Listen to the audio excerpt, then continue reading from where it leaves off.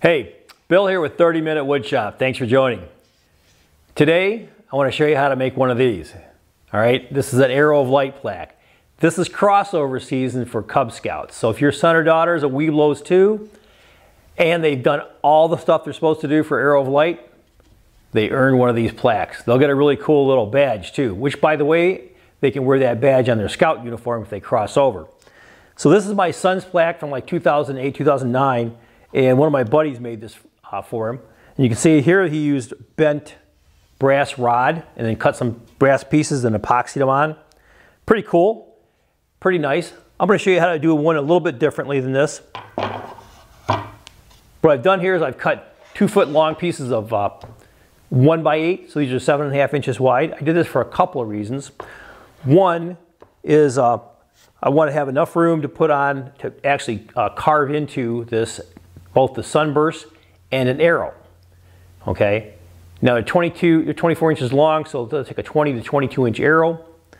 And what I also want to do is have a little room here at the bottom, down here. I'm going to be using a CNC machine. Matter of fact, I'm using a Fox Alien. If you're interested in CNC, jump down there, take a look. Absolutely, I tell you what, well worth the money. Super easy. I couldn't believe how easy it is. I don't have any experience with CNC machines. Super easy to do. Oh my gosh, I can't even believe it. Anyway, take a look. There's other links down there to other tools. Also, there'll be a link down there to a digital sketch, so you can take a look at that. That'll give you some idea of what I'm going through here. So what I'm going to do here though is I want to put enough room for that Fox Alien CNC to work. Now you don't need something like that. Just find somebody who has really good penmanship, give them a paint pen, and have them scroll out the name. Okay, there's enough room here to write your son or daughter's name. Super easy, put the date on it. You can see here with my son, this was his den. He was the owl den, kind of getting ready for scouts and the patrol method. So kind of cool, but hey. So a couple other things we're going to do to these two later on. You already saw me cut and saw me do some initial sanding on the edges because these are really hairy and rough. But I'm going to come back here. We're going to route the edges and make them nice and soft. All right. And as I said, we're going to take a router and we're going to route in the sunburst and route in an arrow. And then I'll come back and do the name on the CNC. Now what I'm doing here, you can see this is different pieces of wood. What I'm making is a pattern. The reason I'm making a pattern is because I'm making a number of these. If you're not going to make a lot of them, you don't have to. Router with a circle jig will cut this. You can cut these basically by putting in a guide and running your router right next to the guide each time. Pretty easy to do. All right, and the same with down here. You could run a guide. The only thing that's a little tricky is doing the arrowhead and the feathers. Got to be very careful when doing that. So my suggestion there is you route out the bulk of it and then take a chisel and do a final with the chisel. Pretty easy to do. But again, I'm using a pattern so I can use the router on the whole thing because I'm making a number of these things and make it way easier and faster for me. So let me keep laying this out, then I'll cut it up and I'll be back. What I'm doing right now is I'm actually marking using basically a bent piece of wood. Lots of ways you can do this. You can use a trammel. You can use, trammel is a giant compass. You could use a router with a circle jig on it. That works really well too. This for setup, this is a lot easier for me. I marked out my, in the back side here, I'm just drawing a line, following the wood.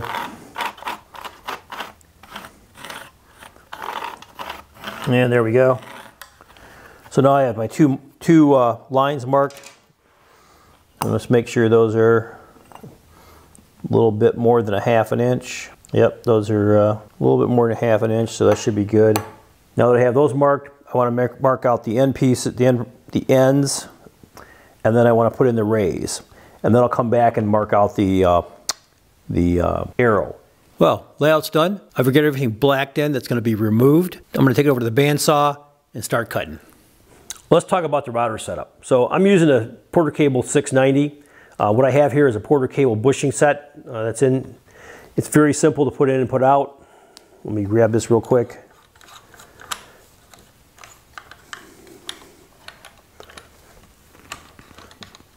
Didn't say it wasn't awkward though.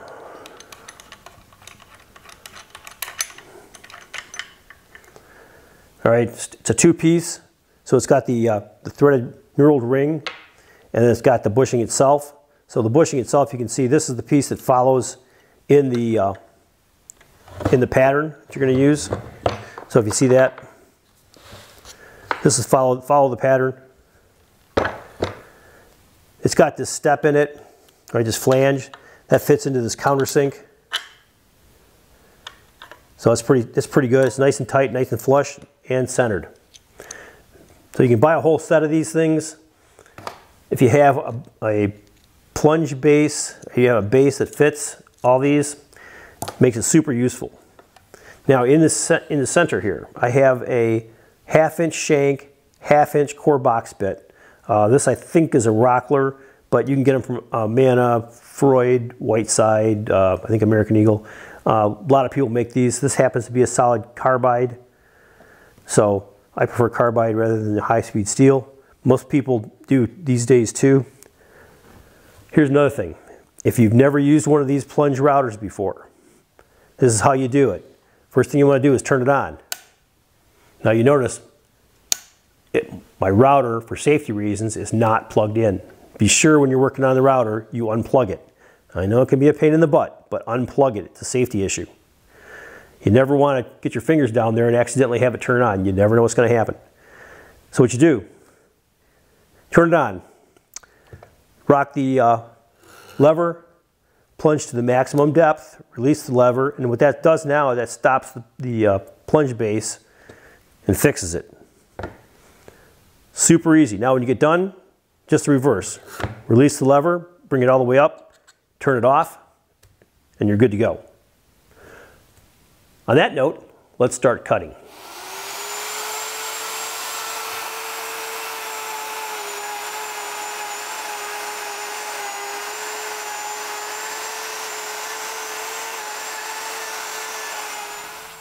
Okay, well, that worked out pretty well. Got a little bit of cleanup with the sandpaper down here at the bottom, along the edge. Otherwise, it's ready to get a name put into it and be stained and varnished. Let's keep working.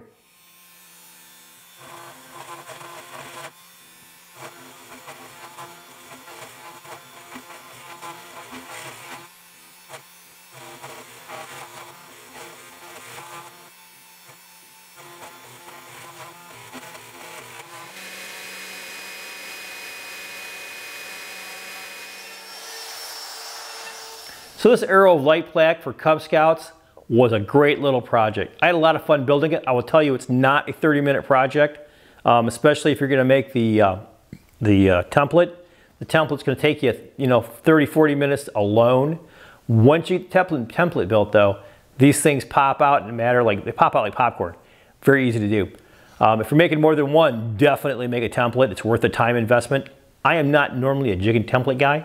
I hate making things to make things, but in this case, I tell you what, it paid off, especially with this pile that I had to make here, and I got a couple more that are coming too. But like I said, real fun.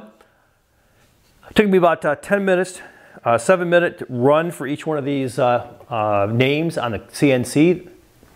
Easy to do, but about 3 minutes or 4 minutes to do the setup for each one, and then it took about another 3 or 4 minutes, maybe more like 8 minutes, 10 minutes, to create the G code file to do each of these.